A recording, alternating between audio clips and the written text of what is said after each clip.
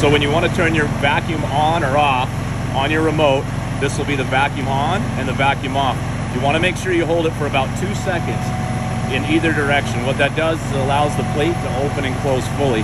If you look up top where your vacuum breaker is and I hold the remote down, 1, 1000, 2.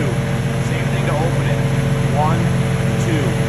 A common mistake in the field is that guys think there's not enough vacuum and they just push the button without holding it for 2 seconds. So quick, easy, 2 seconds on or 2 seconds off.